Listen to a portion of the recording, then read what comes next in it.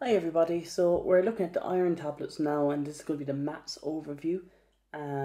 This hasn't come up since 2009, so it's definitely something that is well overdue to come up. So look, we're going to have a look at this question here. And again, it's only the maths overview, and I'm going to be skipping a lot of it, okay, and just focusing on what maths we're using and when we're using those formulas as such.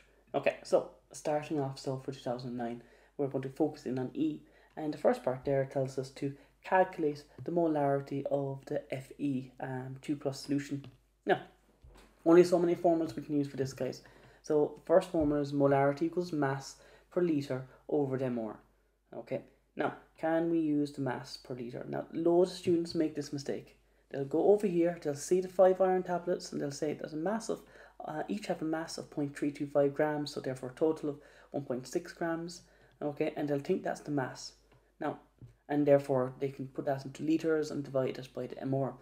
There's a problem with that though. Okay, the iron tablets contain a few different things.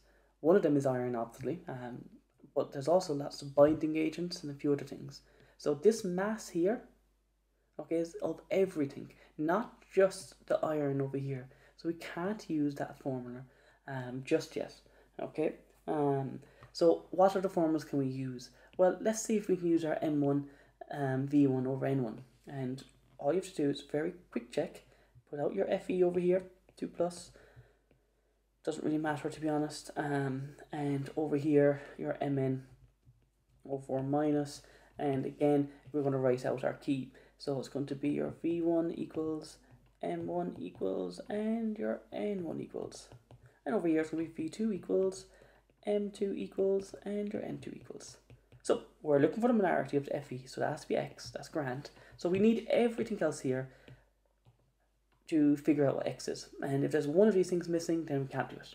So let's just see if we have everything. We can see here from E, if we're just reading that part there, 18.75 centimeters cubed of 0.01 molar potassium permanganate was used. So let's just write that down. 18.75 of 0.01. Okay, now let's continue on. Was required to react with 25 centimeter cube portions of the iron solution.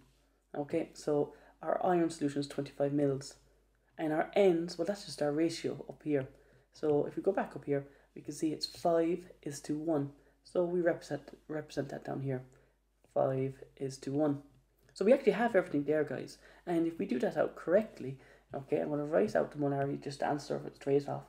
You're going to get 0.0375, and molarity meaning moles per liter.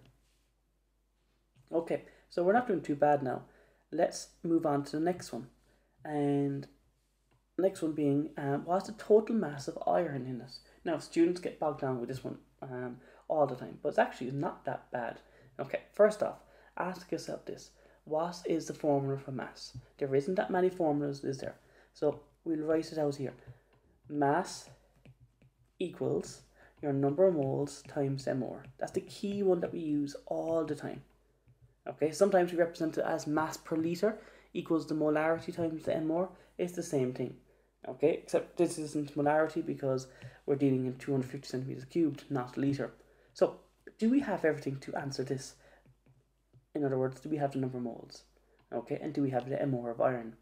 Now, the mMol of iron is handy enough, that's just 56.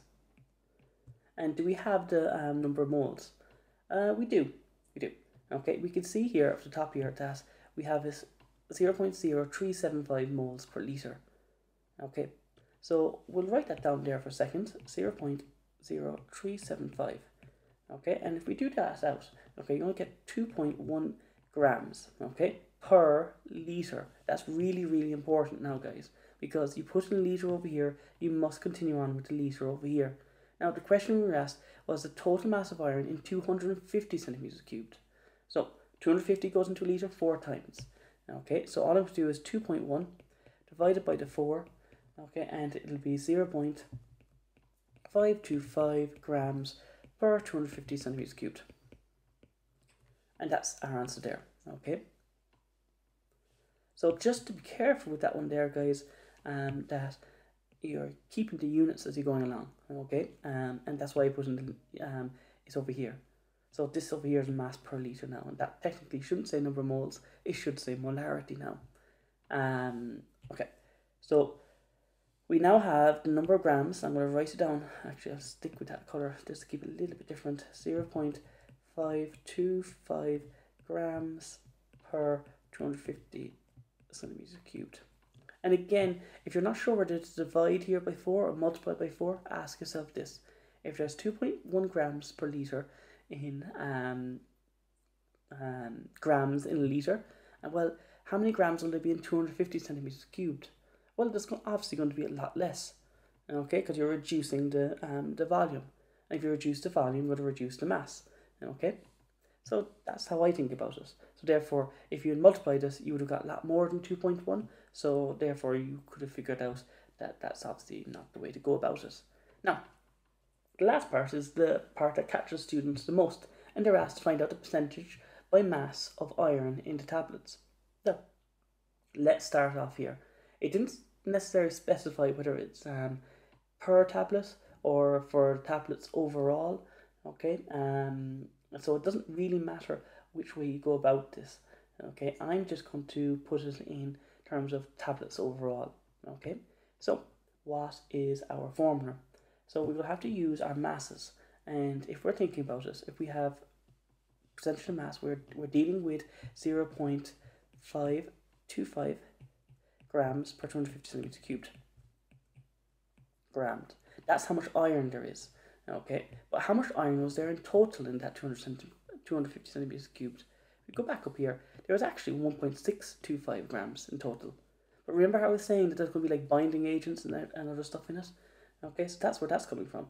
1.625 grams. And again, that was dissolved in 250 centimeters cubed.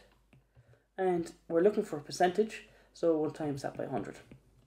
And I'm just going to do it on my calculator there. So it's 0.525 divided by 1.625 times 100, and if you do that out correctly, you're going to get 32.3%. And that's your answer. That's how much iron there is in total. Okay. Again, you could have done it per tablet. It wouldn't have actually mattered. You would have got the same anyhow. Okay. Because you would be using different masses, but I think that would just this way I do here now is just the most straightforward.